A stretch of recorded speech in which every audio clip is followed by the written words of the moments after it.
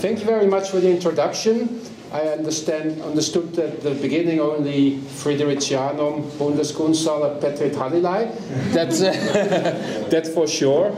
But the second time I understood a bit more, and I'm very sure that you explained everything already, which I'm going to talk about. Thank you very much, Adrian, for inviting me here. Thank you very much, Goethe Institute, for also enabling this. And it's a full house here, so I'm very impressed by that. And I will sit down a bit later. I hope you will still see me, but otherwise you have to ask me, and I will get up again and see that I will present myself to you. Still a bit acclimatizing myself, so it's still a bit hot and cold, etc. But these summer in Germany also, we are pretty much used to that, so in that sense. But it's a specific climate here. And I am now since about 2 days here in Albania. I visited Tirana yesterday, which was very interesting. And also interesting for me because probably I might do something with subject matter from Albania in the future. Something I will research when I go back, and I try and keep in touch with Albanian people. So for me it's already a success to be here, and I hope that my talk will also be a success for you, because that's what it's all about tonight, I guess.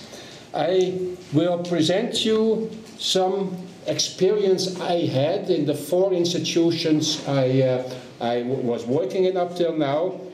Some experience I had with performance art, and specifically because I think that today it's very important to give space to performance art in an institution, because I have the feeling that we need to change the institutions in a way. We need, and this is kind of a word from economics, we need kind of a change management, and I have the feeling that the best people to help a curator and museum director to help him with change management are the artists themselves. And this is what I tried to do most of my career, and I want to give you a few examples of the way how artists, by performing the institution, were also changing the institution and gave me the possibility to work with the institution as was needed in this era. And this is something also towards my colleagues I always try to speak about, in terms of making clear that the way goes via the artists, and that it's not only something which as a museum director you're able to shape by yourself.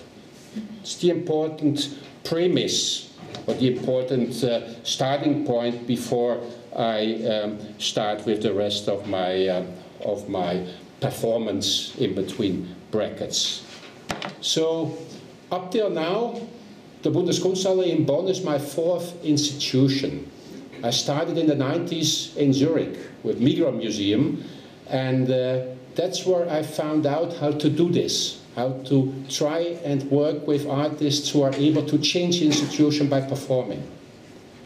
But before I show Migros, I show something which I did in 2008, and that's an exhibition in the second last institution I was directing, the Kunsthalle Fridericianum in Kassel, the mother house of Documenta, as you might know, the house in which every 5 years the state of the art, so to say, on a very multifaceted level is presented. I was directing the institution Fridericianum, the oldest museum building on the European continent, the oldest building which was explicitly built as a museum on the European continent in 1779.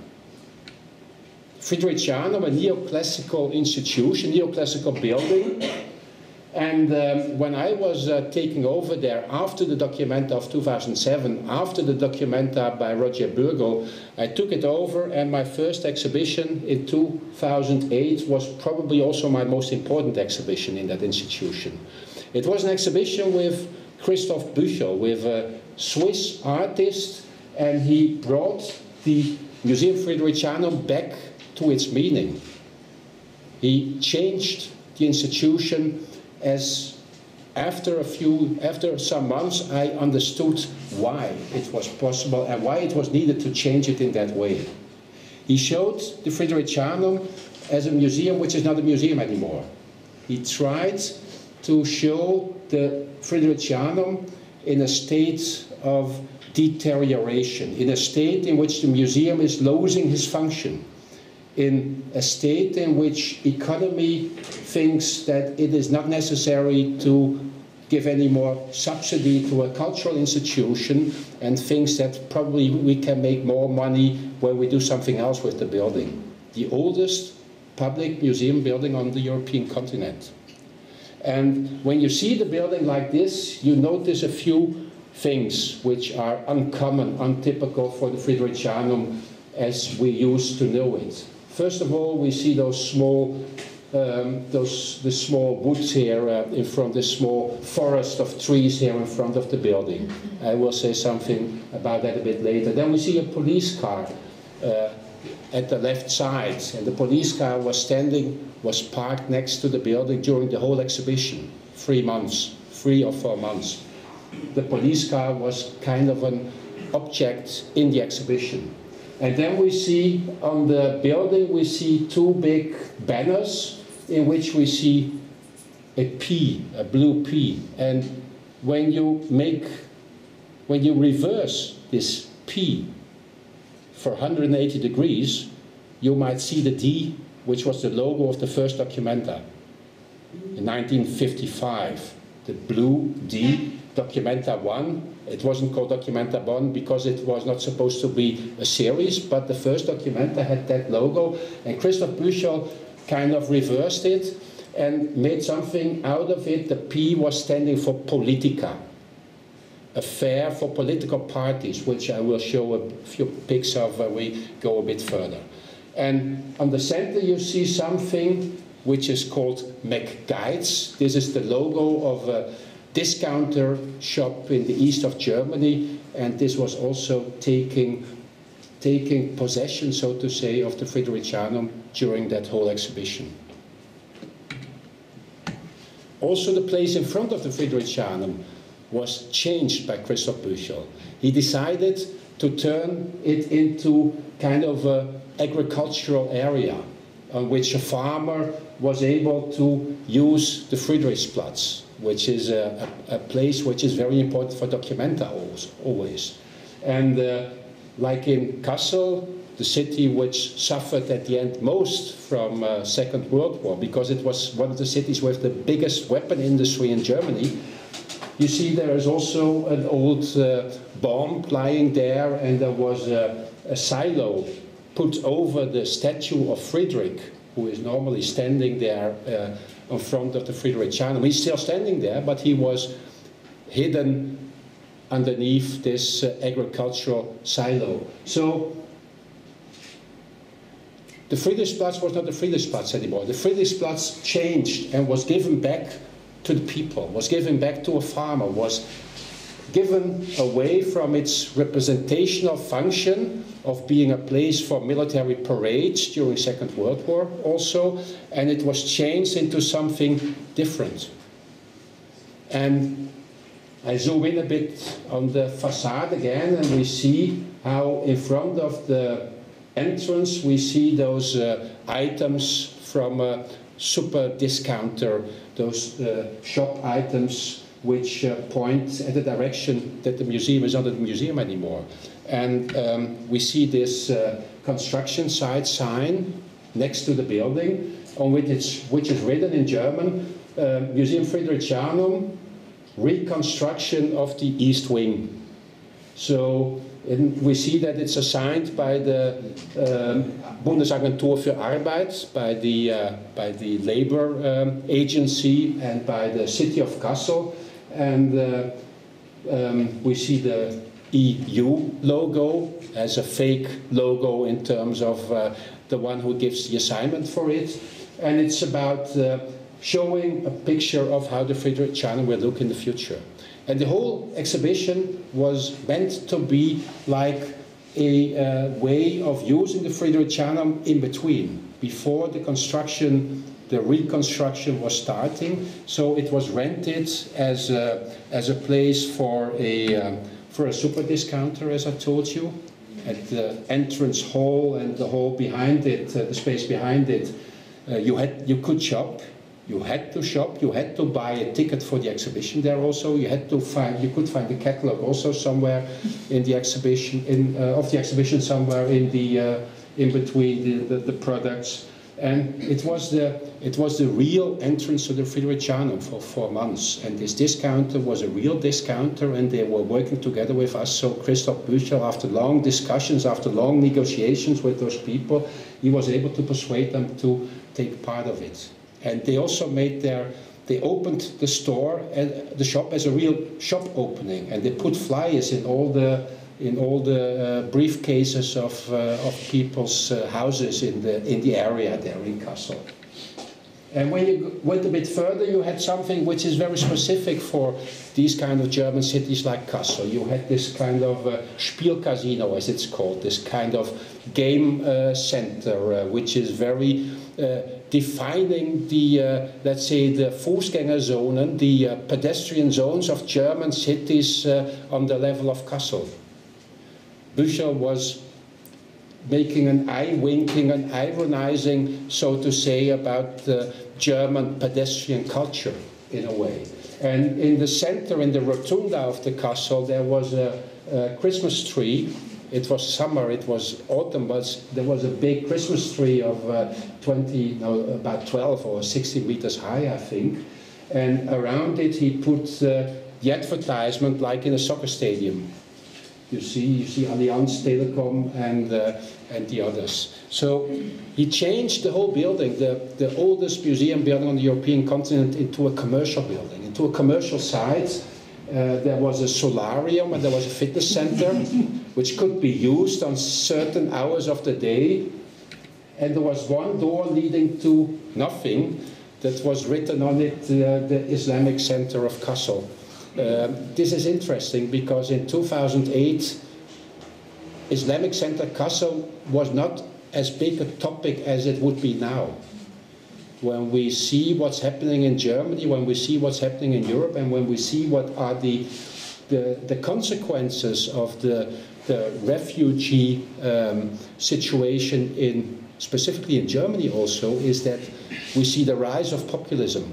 We see the rise of right-wing populism. We see the rise of what we call Fremdenfeindlichkeit, let's say hostility against strangers and against immigrants.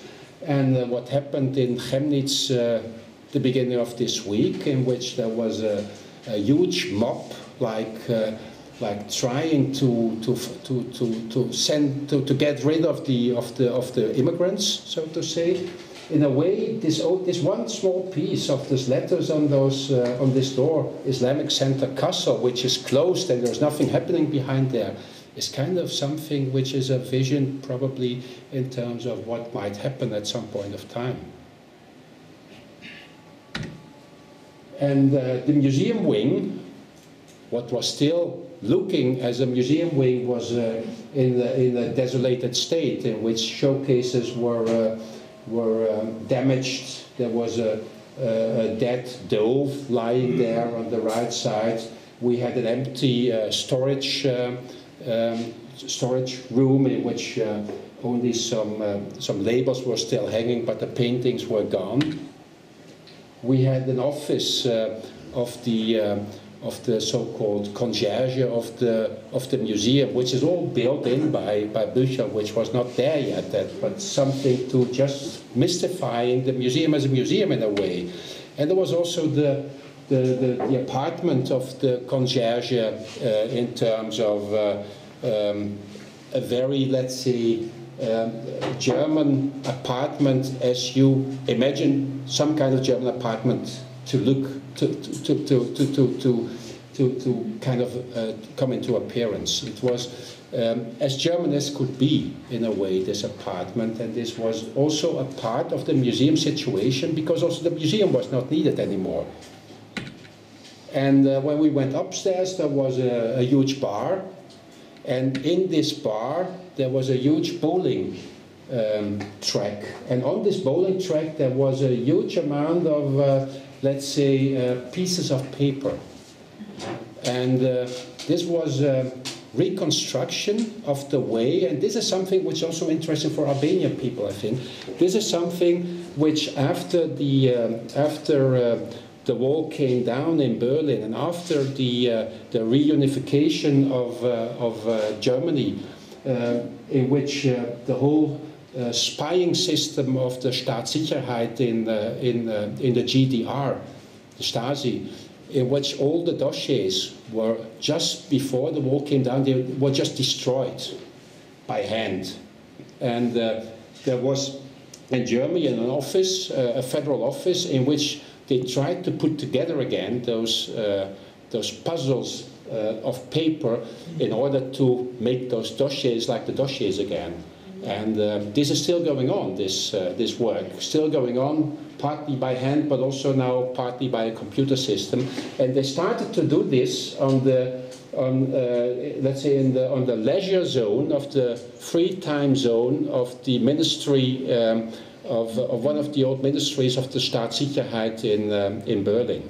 So Christoph Büchel kind of invented the bowling track, but basically the bowling track was a metaphor of the leisure zone because the offices were still kind of sealed. So it was a reconstruction of a German trauma in a way.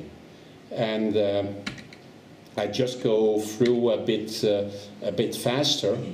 There were also, he built in those toilets and where there were like garbage bags filled with those pieces of paper, and he built kind of this room in which bags with paper puzzle pieces of paper were lying, and where people you could see pieces of paper like dossiers lying there on the tabletop with the names blackened out in order so that you could see again what was put together, which is really like it's still going on. In those bags? Sorry? In those bags? In those bags there were still those pieces of paper which were still waiting to put together. There are, I don't remember how much there are, but there is a huge amount of those. I think there were 17,000 of those bags in Magdeburg and somewhere near Nuremberg, in two centers in which they were working on putting history back to order again, so to say, and making transparent what happened. And then there was a zone, and this is the most performative zone of the exhibition, this was the Politica. This was a fair, a fair for political parties in order to present themselves. And Christoph Büchel and us, we invited all the political parties in Germany to participate in this fair of political parties, in this Politica. And 36 of them agreed to come, and this is what the fair looked like. Also, the most important parties decided to come, but after one party also decided to participate, and that is the right, that's the neo-Nazi party NPD. The other parties, the Bundestag parties, the governing parties, the parties who are also present in the parliament, they decided not to come at the end.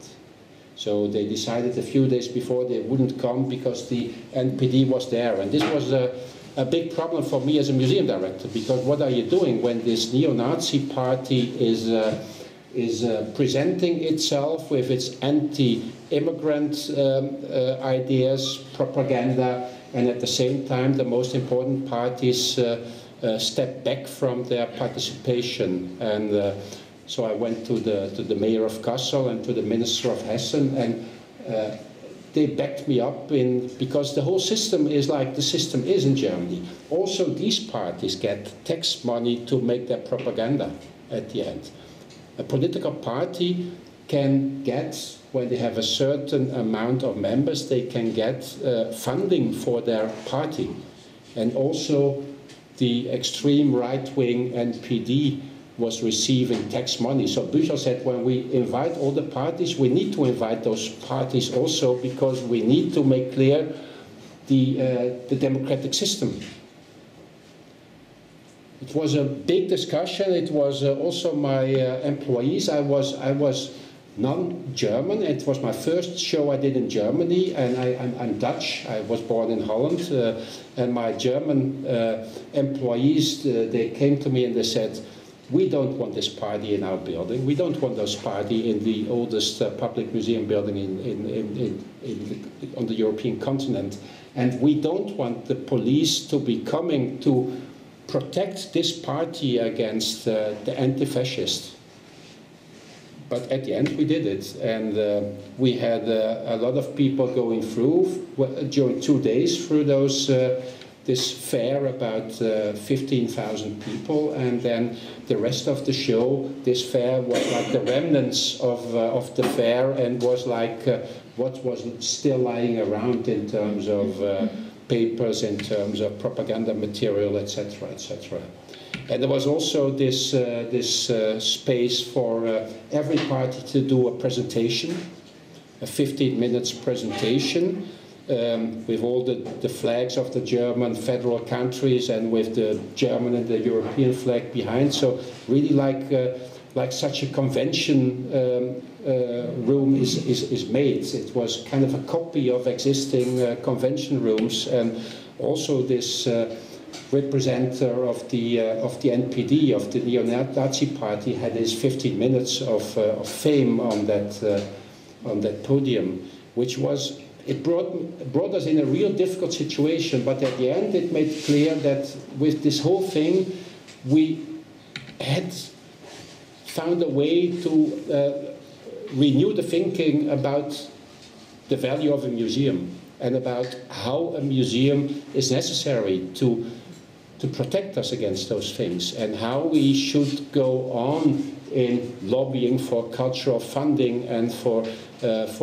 continuing let's say the traditional Bildungsbürgertum, the traditional idea of the intellectual who is fighting for his rights and is positioning the cultural institutions.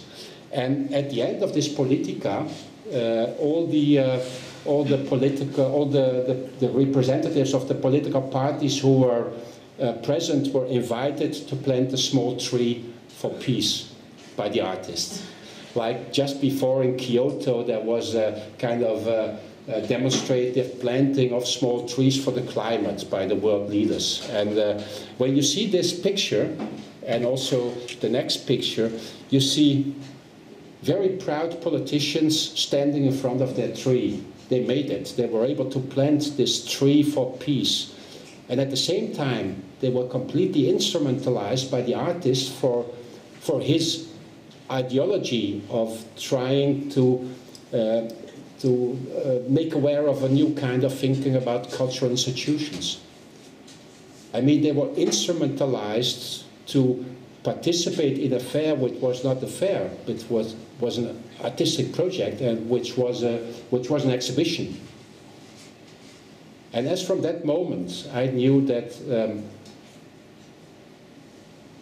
you work together with politicians, you lobby with politicians, and at the same time, when it goes to the core of the matter, you have to find ways not to be instrumentalized as a museum by politics, but to do it the other way around.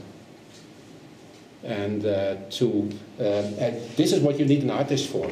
And this is what you can do as a museum director yourself. I could not go out on the street and invite the neo-Nazi party to participate in a fair for political parties in a German museum. I could only do it because the artist asked me to do this and made it part of his concept and part of his project and part of his proposal to do it. And as a curator, you don't do everything what an artist asks you to do. But if the arguments are right at the end, then I think it's very sensible to do it, because you believe from the beginning in the artistic quality which you want to show in that building. And I think that the institution was performed by the artist. It was not a performance as a performance. It was not a performance as just an art performance, but it was a performance which was performing and resetting the institution in a way. And as from that moment, we had a lot of publicity. We were in the hot topic in terms of discussion, and this was good for the institution. Because when you're in Kassel and you're starting the Friedrichianum after the Documenta, it's always difficult because you get the idea of comparing. And when the Documenta gets 800,000 people and the first show in your institution gets 5,000 people, this is something on a political level which is not easy to cope with. But because of this, we got 25,000 people, which was a good number for this. And so we were able to reset the institution. This is what it's neat, and this is what I call like believing in artistic freedom, which functions at the moment that you're able to invite an artist and to believe in an artist and to be able to also value his artistic quality from the beginning. So it's about building up a relationship with an artist, and then you can go the whole way with the artists when it comes to those kind of activities and those kind of proposals. Another, just shortly, an exhibition of Matthias Faltbakken, which was also in the Friedrichianum, Norwegian artist, who showed 3 years later than Christoph Bücher, this exhibition, which looked like a perfect painting exhibition, perfect minimal art painting exhibition, very straight, very straightforward, perfectly symmetrical in this symmetrical kind of structure of the Friedrichianum. You saw only that the floor was a bit whitish, and something happened there, and you could see the paintings a bit. You could walk to the paintings and watch them, and you saw at the one painting, you saw that the paintings were garbage bags. They were blue Norwegian garbage bags, like with, and there were written letters on it with edding, with an edding marker. And on the left one there was something, you almost can't read it, but it was something like when Z becomes, and then it stops. For me this was something like a reinvention of the idea of the show of Harald Seemann, when attitudes become forms, when Z becomes nothing. I think it should be. It becomes. It's like when the opposite of attitude, when nothing happens, when nihilism, which is very important for Faltbakken, becomes a standard. Then you have the antidotes, so to say, of change. And on the other hand, WWTF. Instead of north, east, south, west, WWTF. I asked him a bit later, what exactly does it mean? He said, I don't know, what the fuck, or something like this. A very anti-show in that sense, if you know what I mean. And then you went around the corner, there was a second space, also with paintings, also with those garbage bags, but they were not all of them framed anymore, they were lying around. And the floor was very white powder, and then you saw the left part, you saw this, the clue to the exhibition in a way. You saw this fire extinguisher lying on the floor, and this gave you the clue to the idea that there must have been a performance which had taken place to make the exhibition the exhibition.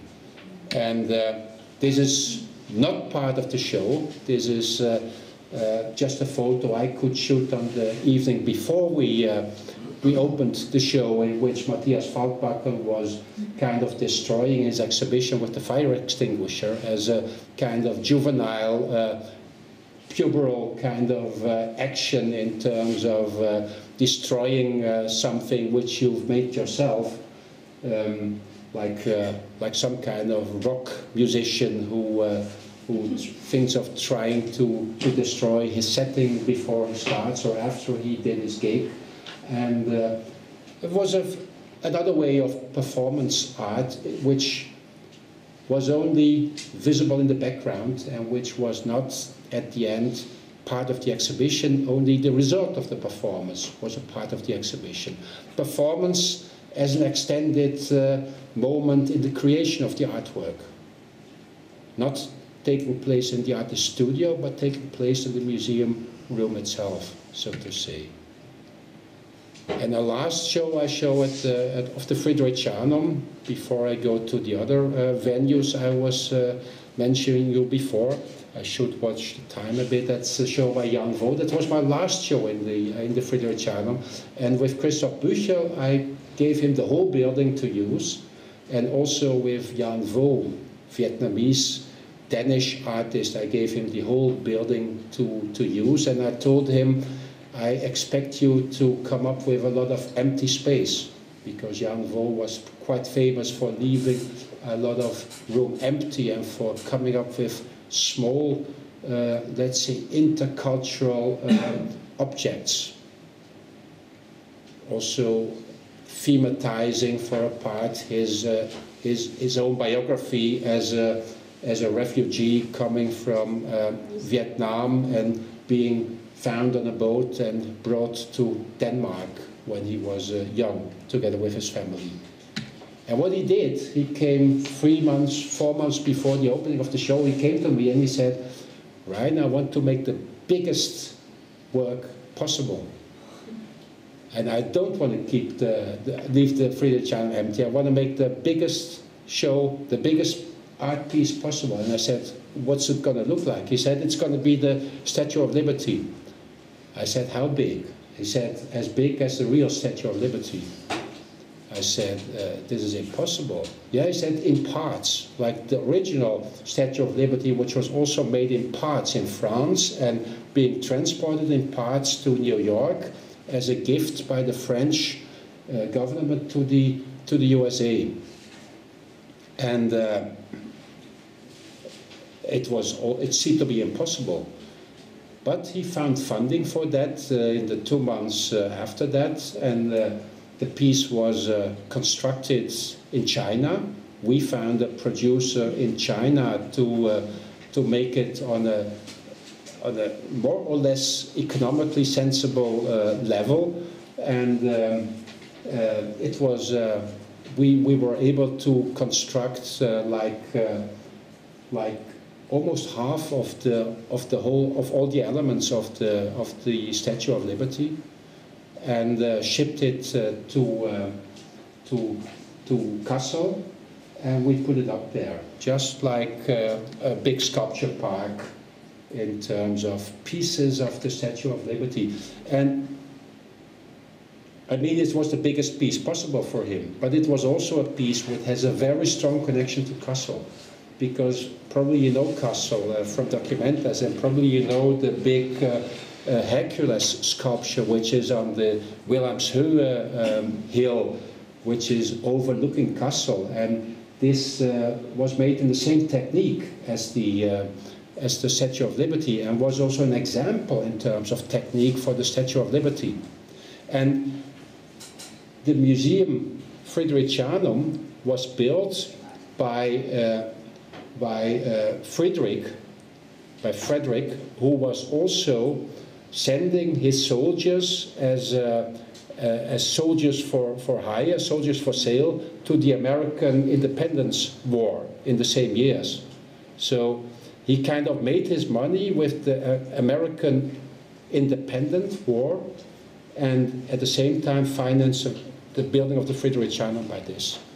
And the Statue of Liberty was a gift from the French to the Americans about 100 years after the Independence War. So there was a very interesting research collection between those different points. Kassel, Hercules, Statue of Liberty, American Independence War, and at the end the Statue of Liberty was the key and was something like the bridge between all those different things. So it was just a sculpture park. It was a nice sculpture park, a conceptual sculpture park at the end with all pieces. Some were more like figurative because it was how the originals were also. We got original design drawings from the Museum of the Statue of Liberty, and because also after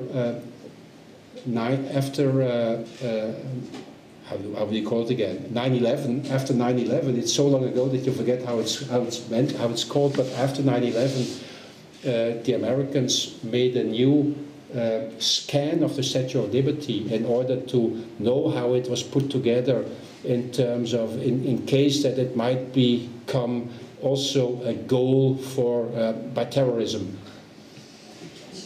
a target for terrorism.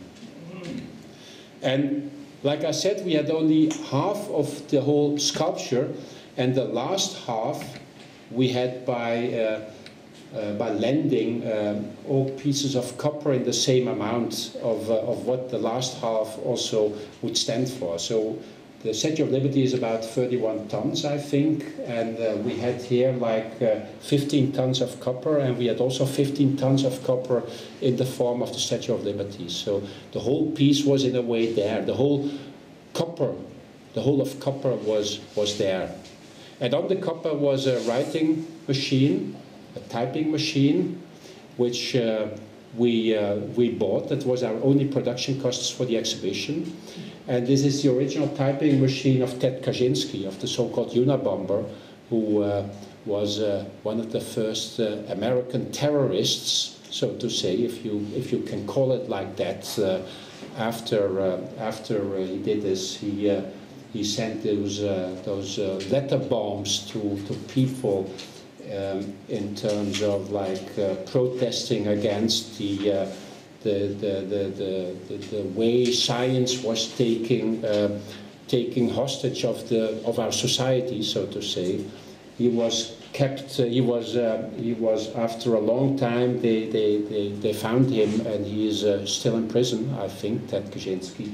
And this typing machine was a typing machine on which he wrote his big manifest, which he sent to newspapers in order to use it as a way of telling, if you're not going to stop this, if you're not going to take this serious, I go on in murdering. And what happened? And this typing machine was sold on an auction by American FBI agency, an agency linked to the FBI, and we were able to buy it for Jan Vo for, I think, 15,000 euro. It's auctioned in the US. They auction pieces which are part of crimes and things. Pretty terrible in a way, but so it also was a relation again to the Statue of Liberty and to this thing. We wrote at the end the invitation cards on this. We typed the invitation cards on this typing machine, and here is the original, by the way, which was not part of the exhibition, but the original way on which the original screenshot in which you see how the deal was made by buying this typewriter by Ted Kaczynski. So, just to make clear that for the Fridericianum, I was able to change the Fridericianum I was able to find the clue to the institution by the performative aspect of which put in Christoph Büchel, and I was able to use that as a red line for the whole 4 years that I was doing the Fridericianum. And for me, that goes back a bit to the 90s, when I was starting my museum career at Migros in Zurich, Migros Museum in Zurich, a company museum, and it all started for me with the so-called relational aesthetics of those periods, of that period, with the way artists were working with active situations and were presenting art as an offer to participate with. which is revisited in a way also the last years, I would say in some way. Riker Tirvanic, yesterday we saw in Tirana a text of Riker Tirvanic. When you're entering the city, you see a text on those buildings. The whole building was painted by him, and the text is part of that. Ah, the whole building was painted, okay, yeah. And he made a show with me at Migros in 1998, 2 years after the opening of the museum, which was called Museum für Gegenwartskunst Zurich. We called it like that because we didn't want to put the name of the company on it.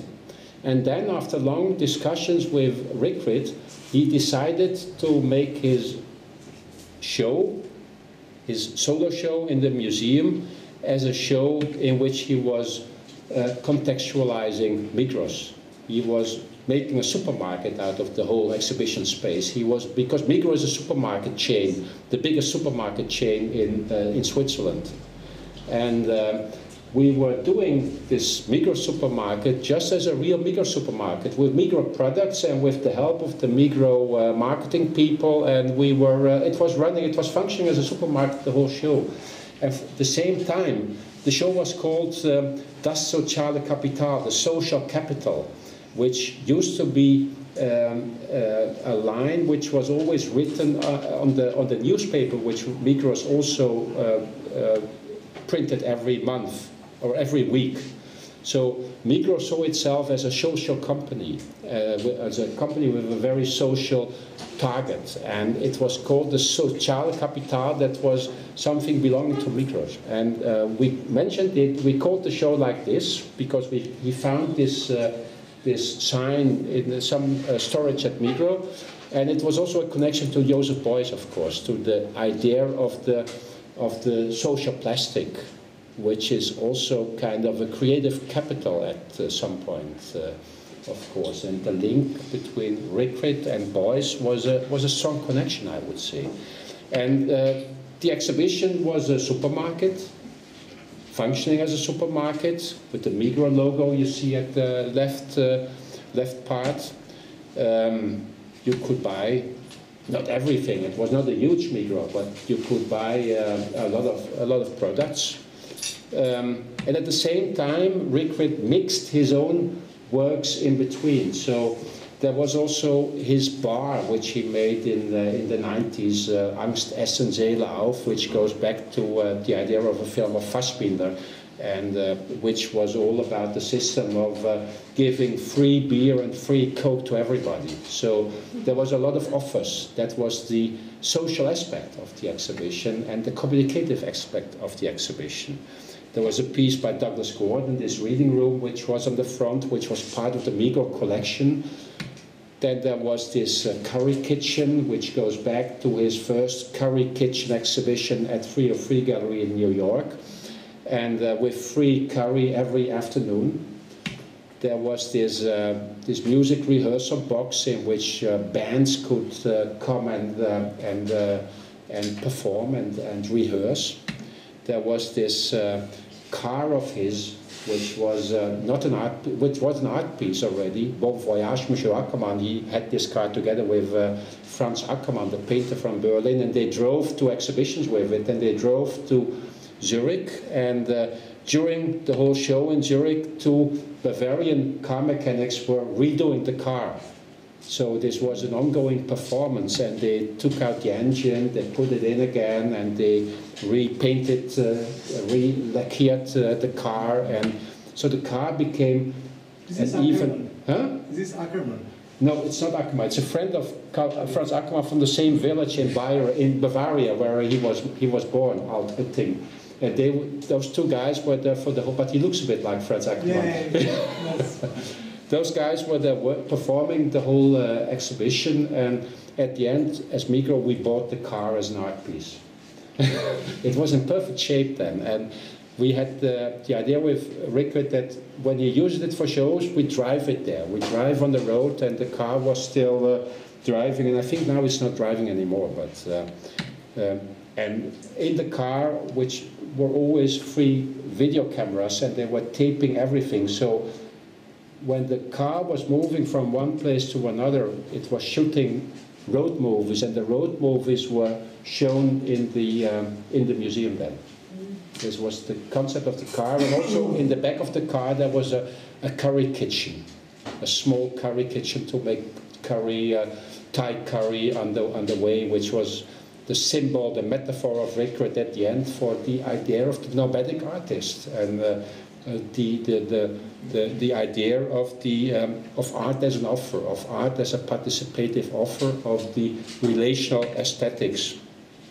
Then I showed at 98 at Migros, and with the idea of having Migros being thematized by the exhibition as an ongoing performance, it made it able for us to also change the name from Museum für Gegenwartskunst Zurich into the name of Migros Museum.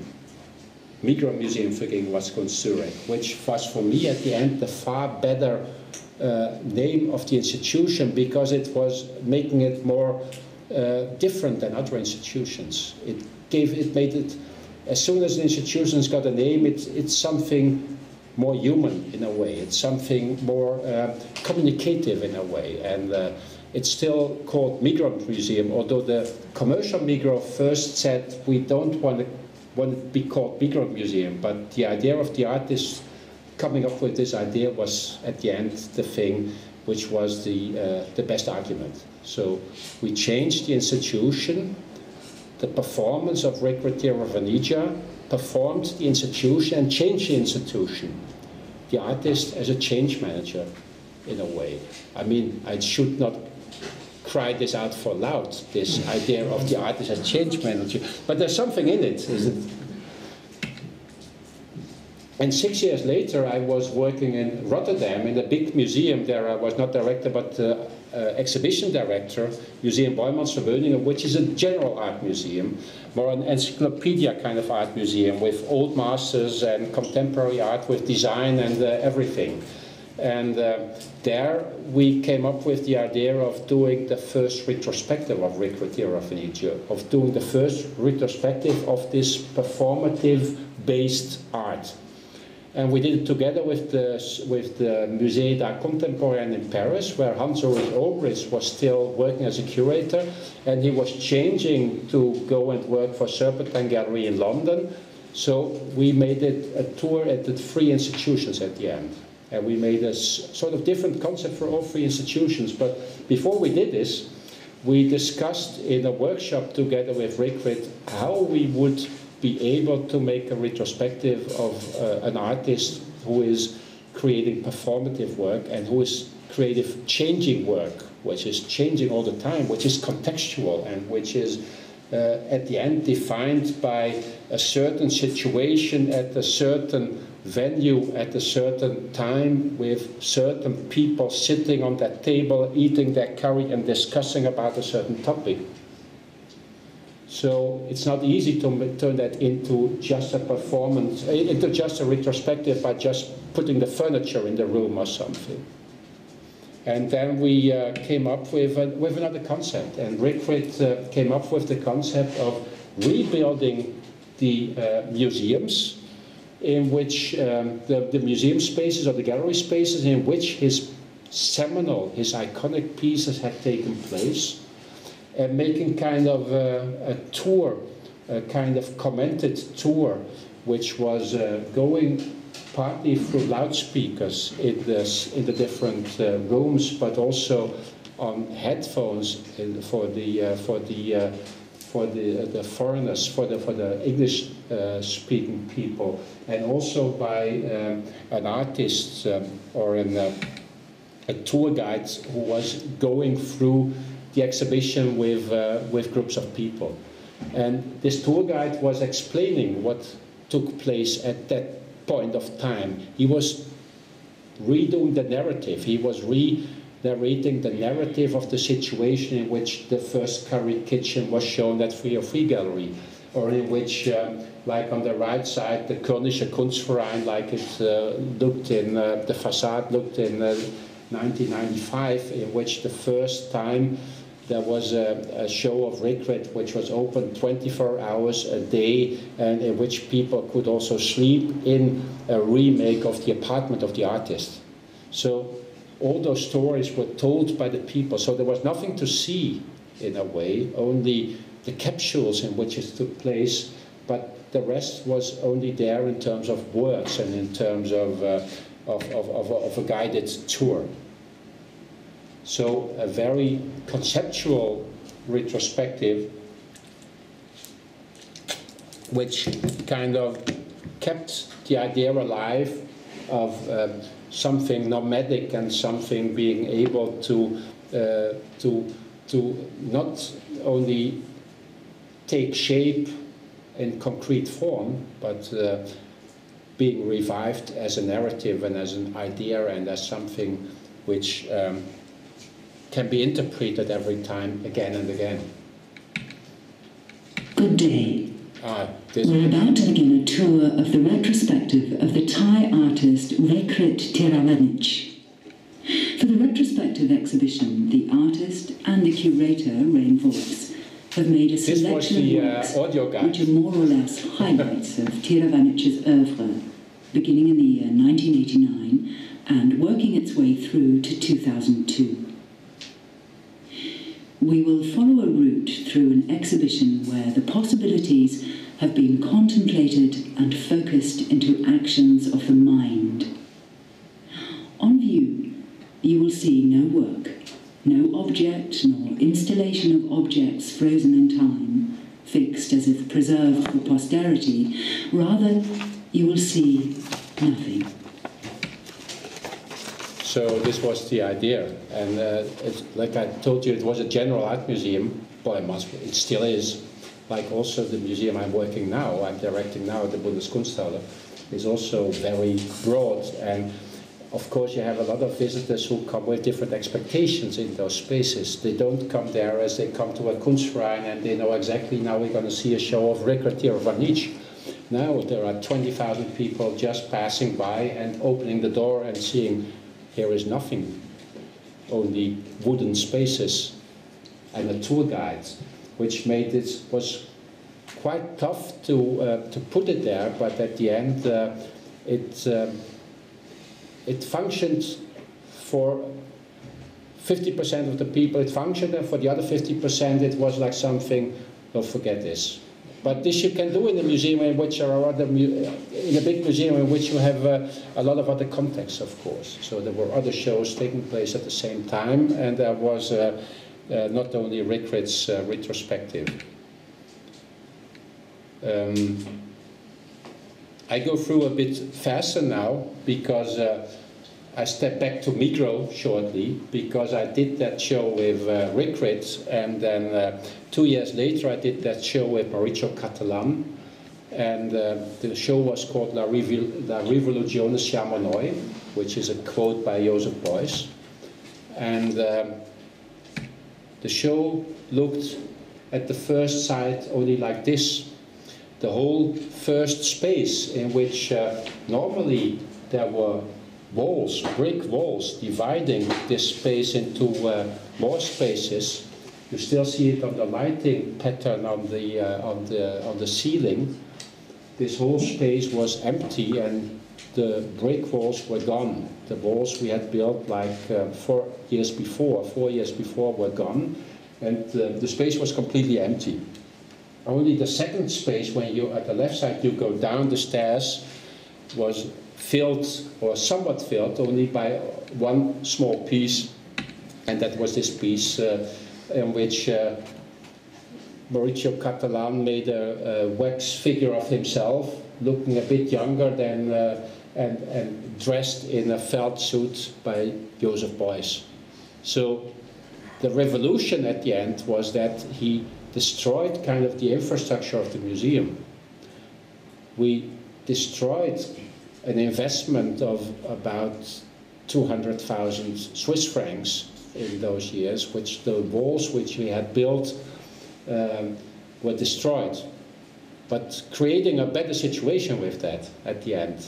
He changed the museum completely. He changed the museum completely and turned the big hall at the front into a hall. He brought it back to where it came from. And since then we were able to work with flexible walls and did not have to work with those brick walls which were too fixed and not always functioning. So the artist kind of performed the institution and changed the institution. Rickert changed it in terms of the idea of the institution and in terms of the name and in terms of the way people look at the institution, in terms of the communication. And Catalan turned it into something else in terms of the physics of the institution, in terms of the physical structure and the spatial structure of the institution. And the same kind of thing I could do on a small scale 2 years later with him in Rotterdam at the Boijmans, where we just saw the Rickert show. And it's only one piece, it's still there. It was supposed to be there only for half a year. And this is, we did it in 2002 in the monumental part of the building, in which the old masters and 17th, 18th, 19th century art is normally installed. And that was this piece, where we were able, after long discussions, to make a hole in the floor, and having Mauricio Catalan peeping out of the floor and watching how the old masters, or in this case the 18th century painters, did it. So the young Catalan looking at the masters around him, kind of, and it was a very difficult thing to bring through against the whole amount of staff of the museum, specifically against the other curators and against the people who were taking care of facility management, the building, etc. But at the end, it turned into some kind of a logo of Boijmans afterwards, and it's still there, and they seem to love it. And for me, it was changing the situation, changing the museum, because it's kind of a stone which is lying there and which you don't notice, and all of a sudden you become aware that there is a stone lying and there is something in your way. It changes the way you're looking at the whole parkour there. It changes the rhythm in which you are walking past the paintings hanging there, as if they are hanging there like always in the same way. It is something which gives another consciousness of the reception of the museum. Then I came to Bundeskunsthalle, so I don't have that much anymore, only a few more slides. I came there in 2013 after I've left Friedrichianum, and I had planned a show with Jon Bock, the German artist, to do at the Friedrichianum, but I was not able to do that there anymore, so I did that in Bundeskunsthalle, and it was for Bundeskunsthalle an interesting show because it was the first time that they had a show which was so performative and so much like changing the aesthetics of the institution. Bundeskunsthalle is a federal institution. It's the only federal Kunsthalle, the only federal art center, so to say.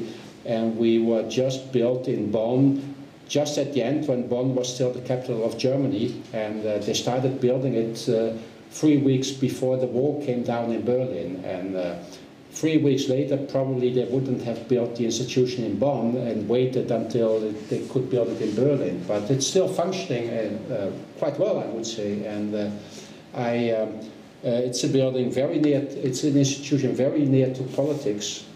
And it's an institution which has a very broad view of, on the one hand, art exhibitions, but contemporary, classic modernist, old masters, everything. And on the other hand, also cultural history, larger projects on countries and on different sites, also archaeology, also design, fashion, also film, music. We do next year also a Goethe exhibition and a Beethoven exhibition. So it's a very broad idea of showing exhibitions. We called basically the Art and Exhibition Hall of the Federal Republic of Germany. And we are not only an art center, but also an exhibition center. And that gives us the possibility of working on different levels. The Jon Bock exhibition, I just show a few slides, were one of the first ones I could be responsible for there, and it was a kind of the first retrospective of his, in which we had several active situations and also props of films which he made in his particular aesthetics. And during the exhibition, you see on the floor lying this track for filming. During the exhibition, he was making a new film with his own props and with his own history, so to say, which turned out into a new movie, which was shown at the end then. And so the show was quite often a very active situation in which the props were, during the opening times, used for shooting the new film, so to say, from which I don't have pics now, I must admit. So a very active situation, which was for me the way to show people that we also should think a bit difficult about the Bundeskunsthalle as what the structure was up till then. I told you we also show other exhibitions. And for instance, we did a retrospective 2 years ago on the choreographer Pina Bausch, who created the dance theater, something in between dance, theater, and performance art at the end. And we showed that at Bundeskunsthalle and also at Gropiusbau in Berlin.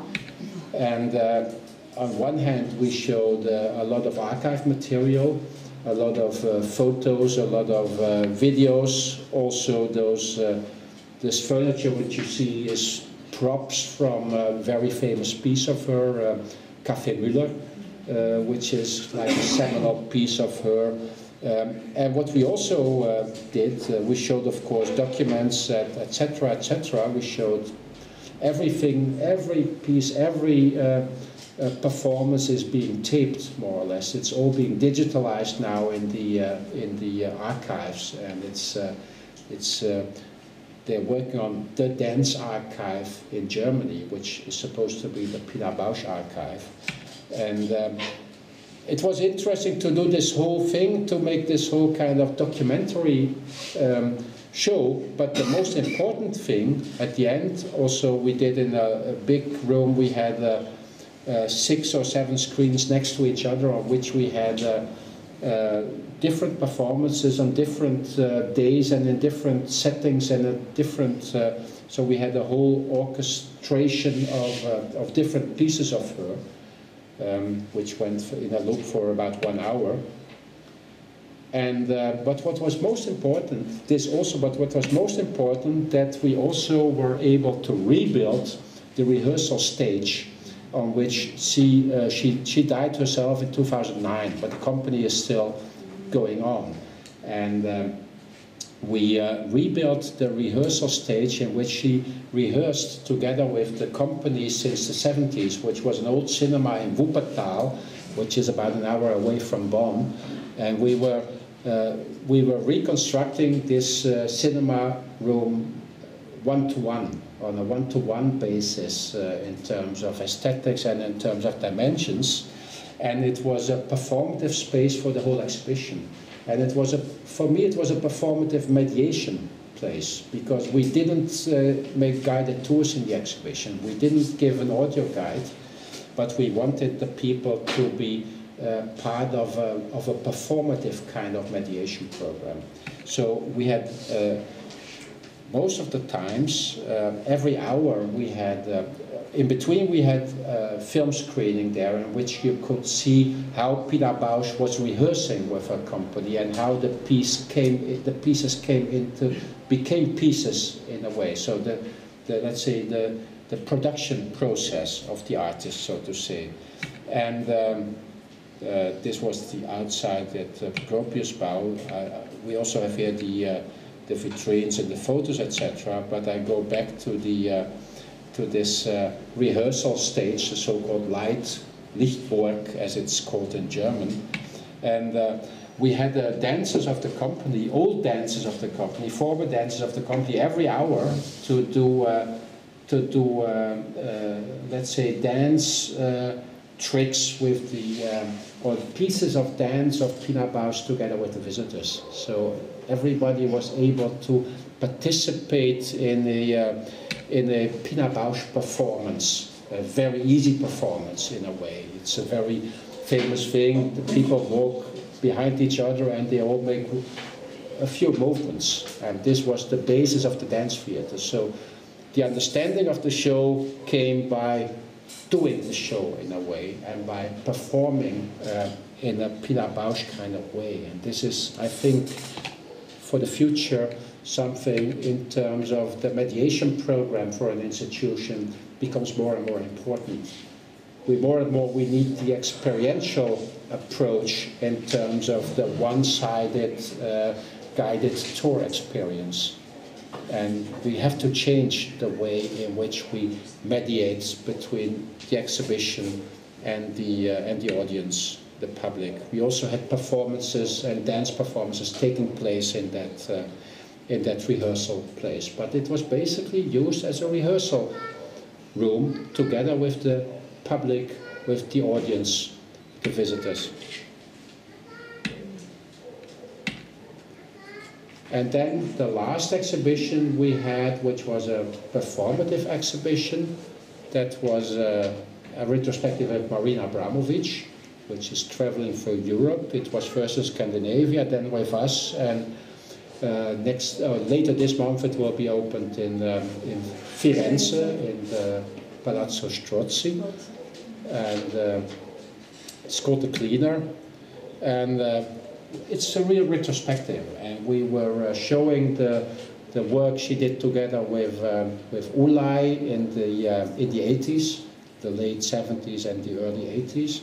We showed the work before she was working with Ulay, and we also showed the later work. And we show a lot of video pieces, video documentations, we show a lot of photos, we show installations, we show sculptures, and we show, of course, also performances as re-performances.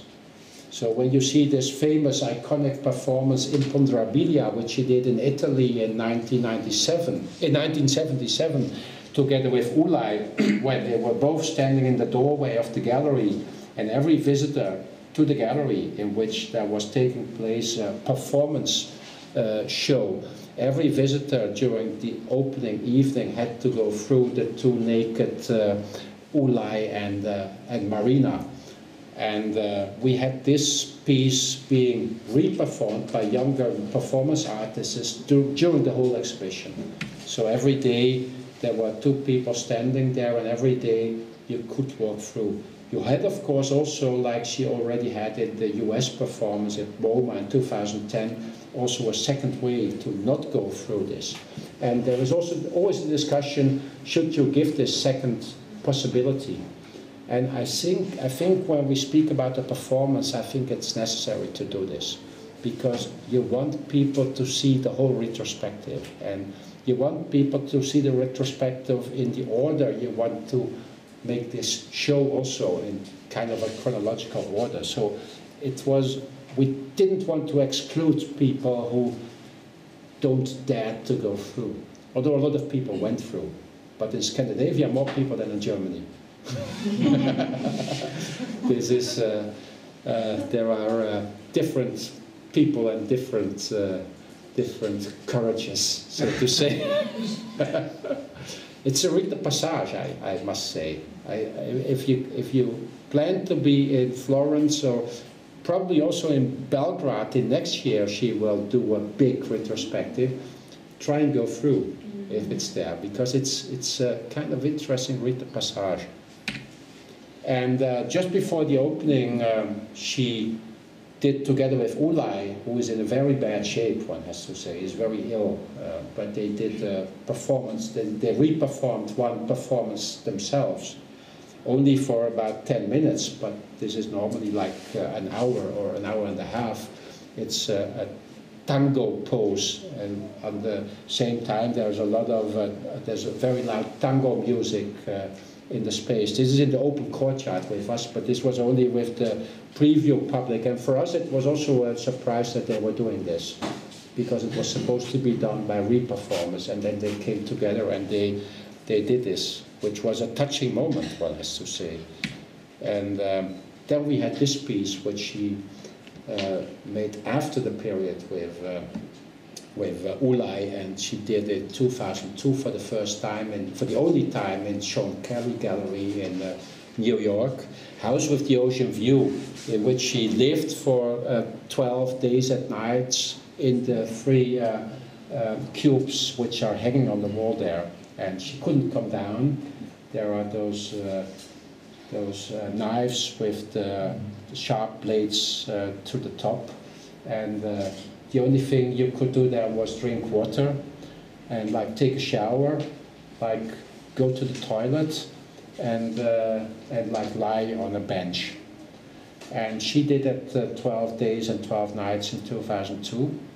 And with us, we had the first time this was re-performed by a young performer and a Swiss performer. She did this also for 12 days and 12 nights. House with the Ocean View, in which the public, the audience, is the ocean at the end, and the house is up there. And this was important to redo, and the way, there's a question of, we had a lot of discussions, can you do re-performances? Isn't a performance something like we had with Recreate, the idea of redoing it by retelling the narrative, so to say. With Marina Abramovic, the re-performance is part of her so-called Abramovic method.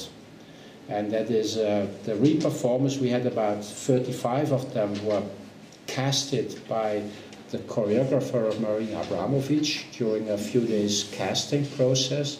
And then 2 or 3 weeks before the opening of the exhibition, they went into a retreat for 5 or 6 days, in which they were not eating, they were only drinking tea, and they were doing a lot of concentration and other meditation trainings, which is called the Abramovic method. And well, this is, by the way, the performer who was doing the redoing the performance, and Marina there also meeting her during the second day of this re-performance. She was also not able to speak, so this is quite a tough performance at the end. But this, what we see, was also part of the exhibition, this big table with rice and lenses in which you can participate as visitors, which is also part of the Abramovic method, like just concentrating and focusing on something, and in terms of kind of a training for endurance, which is a method which she works with a lot. So the re-performers are very much trained. They were counting the rises, or me? No, they were count. You can do what you want. Okay. You have all those rice cones and the lenses there, and you can do what you can make separate. You can count them. You can sort them out. You can make a figure out of them. You can just sit there for an hour or 2 hours or half an hour, and you can just focus on it. And you have a headphone on so that you don't hear anything from outside. You don't hear music. It's just like a block of, like a sound block, in a way. And you have to give away your handies and your other materials. Yeah, and for the rest, we have just to show 3, 4 more pics and to make it to an ending, because I was talking a lot about artist performance in the exhibition spaces in terms of changing the institution and like bringing a new air into the institution in a way, but also a new way of thinking about the institution, because the way you're working with human material, as I call it, at that point of time, you have to rethink about a lot of pretty normal and pretty normally non-important things and aspects of an institution. You have to think about another kind of security. You have to think about how to get along with the audience. You have to think about how also in terms of climatization, etc., etc. There is a lot of different things happening, and you have to deal with emotions, which is something else than people watching a painting show, so to say. And we have, apart from the museum spaces, we have a big auditorium for 600, for between 300 and 600 people, and we also do a performance and theater and music and film program there. And we had last year, we had Adrian with, let's say, a kind of video retrospective there with talks in between. And we had, 2 months ago, we had Hito Steil and Rabin Brouet with a lecture performance. So we try and come up with pieces there which are always on the verge between performance, theater, art, visual art, and music. Like Makama Dance Theater from Lebanon with their production Baitna, which was also very integrative at the end. But also bringing the smell experience to the museum, so to say, because it was about dancing, cooking, eating, and communication. Or, for instance, the Jerome Bell production Gala, in which people out of Bonn and Cologne were casted like laymen, like not normal, not dance people, not theater people, but normal, in between brackets, people, to do this production, to work on this production, to train, to rehearse this production during a week, and then bringing it on the stage. So these are things which are for us very important to give another idea of a kind of traditional institution like Bundeskunsthalle. And at the same time, we still have the big cultural history exhibitions, we have the archaeological exhibitions, and we have the normal contemporary art exhibitions also going on. Just to put it to an end, I told a lot, and I showed a lot of Christoph Büchel at the beginning, because it's, I don't say it's the best show I did, but it's the show in which I can tell this story the best, because it's changing, it was changing the institution on a very radical level at that moment. There are some artists who, every time you need them for something, that's what I found out at some point of time, and sometimes you redo something with an artist in another institution. And for instance, Rekret Tirvanija was somebody who became important as showing, as giving, as developing an idea on an institution. He did that on Migros for me. He developed an idea of how to get along with the idea of a retrospective for a kind of art which is not fit for being shown in a retrospective at Borman's. And at Friedrichshafen we did something very simple. He recreated a piece which was already functioning as a piece on different levels for him. He just made a wall drawing, less oil, more courage. And for me this was, in those years in Kassel, there was a big discussion going on between us as a Kunsthalle and between the Hessian State Museum.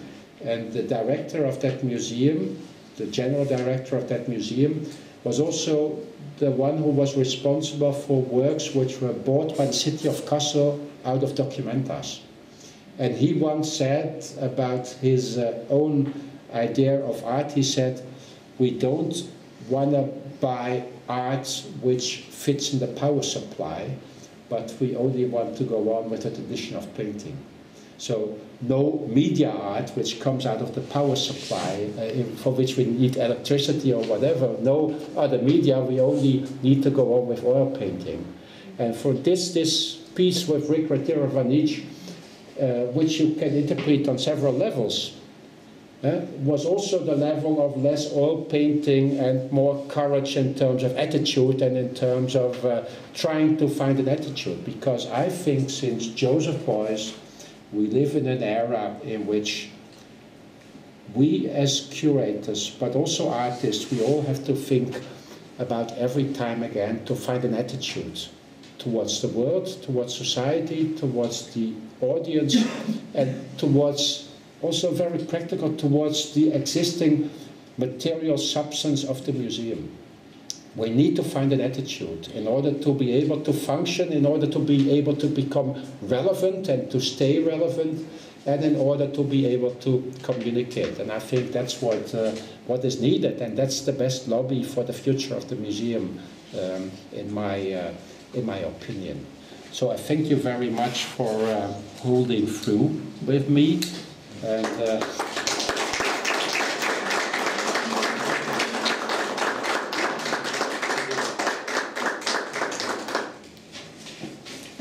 thank you, Rein, very much. Any question?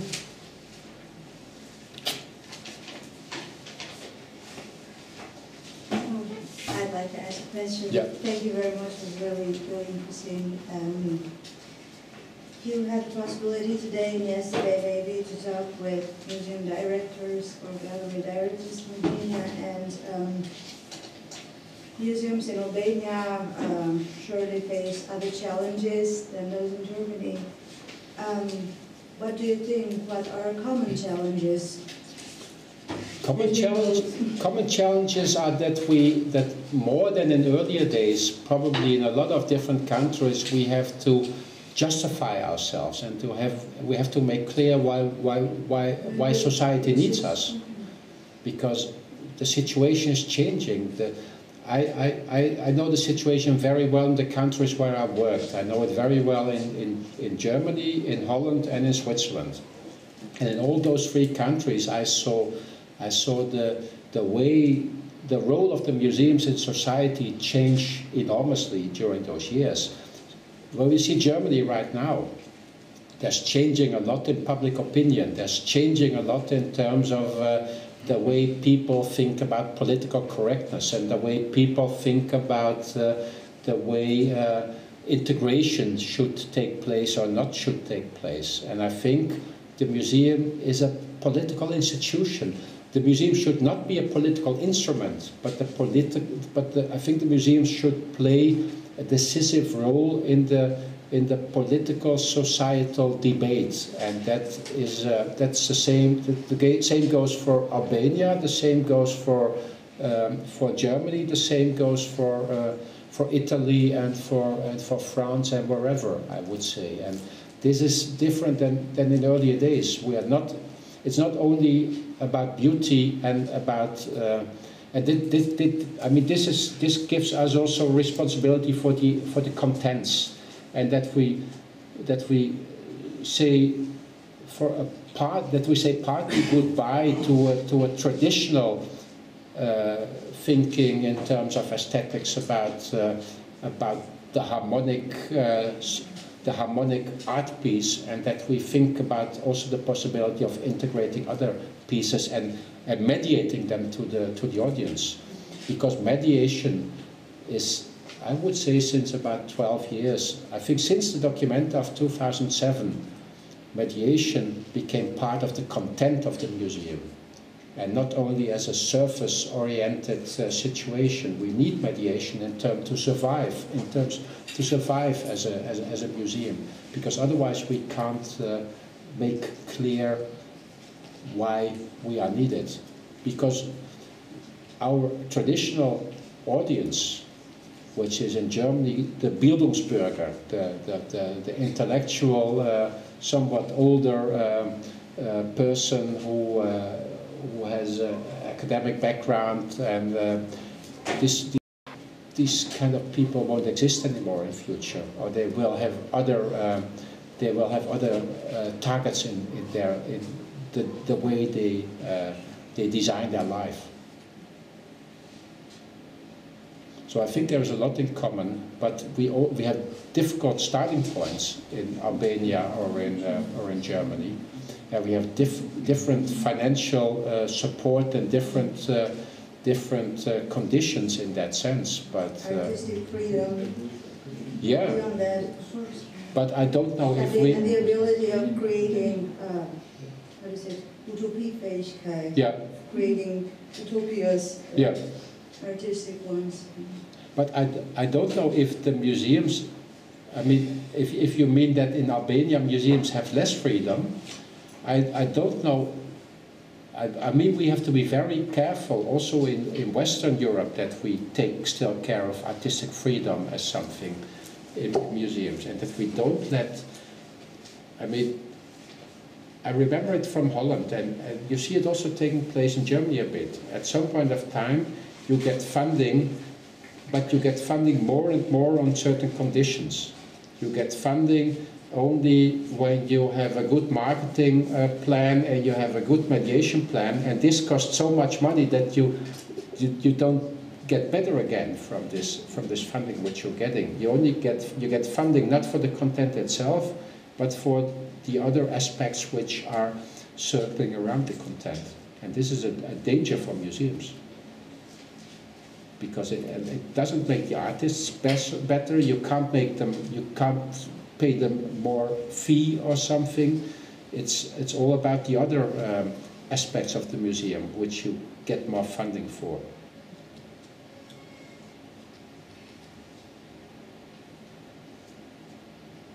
But in Albania probably there's a possibility of finding some new ways, because you can't compare it with what was before, and this can also be a challenge. Yeah, basically, I mean, we have a lot of money problem here. I mean, and I can imagine that the show of Catalan in Negros Museum was costing a lot. Just to break down these to the walls was a lot. Well, I imagine it would have been quite expensive. It was not so expensive. The show of Christoph Büchel in Kassel was more expensive. But then I could only do one show in that year, so I could use a whole yearly budget. But it's also always a matter of where you put the money. I mean, like when I came to Bundeskunsthalle, I said to the people, at some point of time, in a few years' time, I want to see here more money going to the human aspect, to people, than go to transport companies and to insurance companies. And this is also when you work more with performative art, or when you work more with living artists, or when you work more with also with film or video artists. It's sensible when you can put more in the production, and when you don't need all the money for shipment for Hasenkamp and DHL and for those kind of companies, but when you can put it into people and into production. But this is traditional museums still have the idea that we only think in terms of exhibitions which are based on loans, and this is the loan. The whole loan traffic is a very expensive traffic these days, and becomes more and more expensive.